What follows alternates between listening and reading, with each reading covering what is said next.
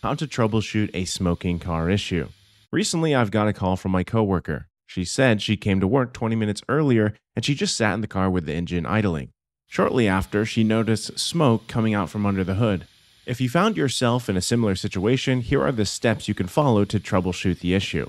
Number 1. Smoking is usually related to the engine overheating. Stop driving and turn off the car immediately to avoid catastrophic engine failure. Number 2. In some rare cases, smoke could be coming from an old car battery, especially if you had many issues with it lately or tried to jumpstart it frequently.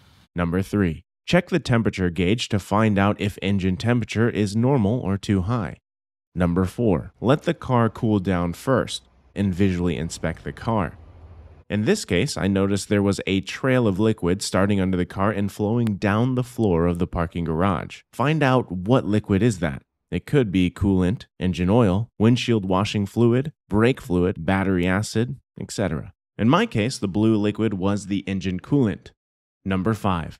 Try to find the source of the leak. Add more coolant if it's completely gone from the system. You can also use distilled water temporarily. Let the engine cool off sufficiently and then carefully open the radiator cap. Keep in mind it could still be under high pressure. Cover it with a rag or towel to avoid getting burnt.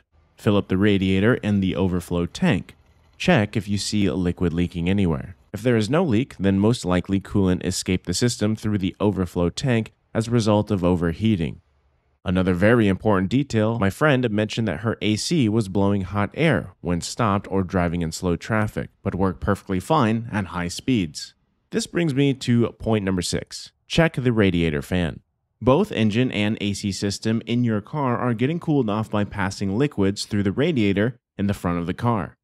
Normally when you drive fast, radiator gets cooled off by the incoming air. When you stop, the fan turns on to cool the radiator. If your fan is broken and you're not driving fast, the engine coolant temperature and the AC refrigerant temperature will start rising. As a result, your engine will start overheating. To test the radiator fan, make sure the engine temperature is low and turn on the car. Turn on the air conditioner.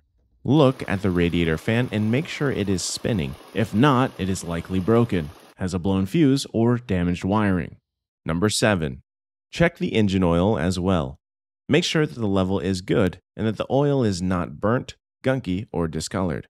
In our case, there were signs of coolant on the top of the overflow tank, but there was no leak anywhere else after we added distilled water. Also, radiator fan was broken and didn't spin at all. After the car stopped driving and idled for 20 minutes, coolant overheated, started steaming and coming out through the overflow tank. We replaced the broken fan. After that, overheating as well as air conditioner issues were resolved. If you are interested, you can check out how to troubleshoot and replace radiator fan in my other separate video. I hope this video was helpful, and if so, let me know in the comment section below. Thanks, and have a nice day.